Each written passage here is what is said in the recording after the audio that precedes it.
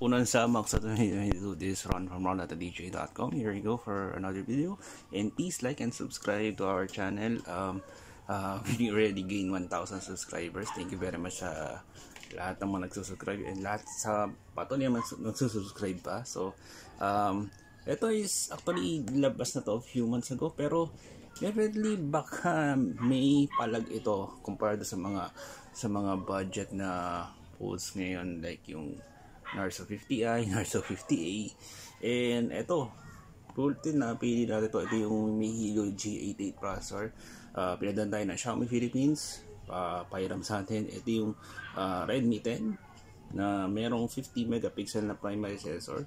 So ito itsura ng official commercial unit na box. Tapos yan itsura. Then syempre pinagmamalakan nila na meron Google Apps sa loob na ito. So wala ka nang iintindi, sabihin, hindi ka na mahihirapan sa mag-download ng mga Google App Store dahil sigurado meron itong Google Play sa loob. So ito yung itsura ng official na commercial unit na box na ito. At dahil isa tong Redmi device, syempre expect natin na walang headphones to earphones on this one. So ito yung USB-A to Type-C na cable and travel adapter na meron siyang 18 watts na charging. Tapos ito naman itsura ng protective case niya na ito na-appreciate ko sa Xiaomi and sa Redmi. Maging sa Poco rin na may takip itong USB Type-C port on this one. So dito sa speaker tsaka sa mic. So typical na TPU case pero good enough na for a budget device. So, ito na yung itsura nung binot natin, yung Redmi 10.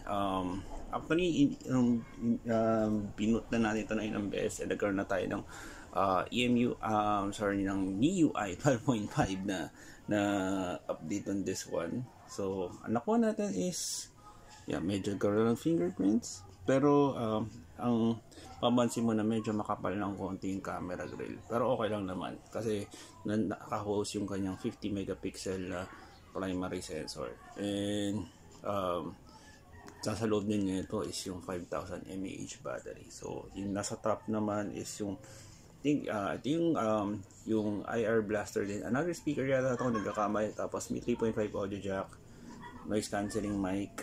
Tapos sa bottom yung USB Type-C port, pinhole microphone, another speaker. Sa kanan, panakarap sa yung phone, yung volume rocker, side fingerprint reader.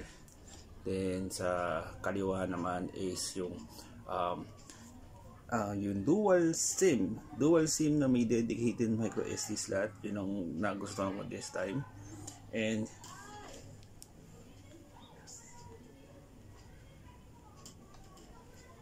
ito na yung itsura ng Redmi 10. And ang nakuha nga pa nating version nito is yung highest version possible, which is maybe 128 gigs internal storage.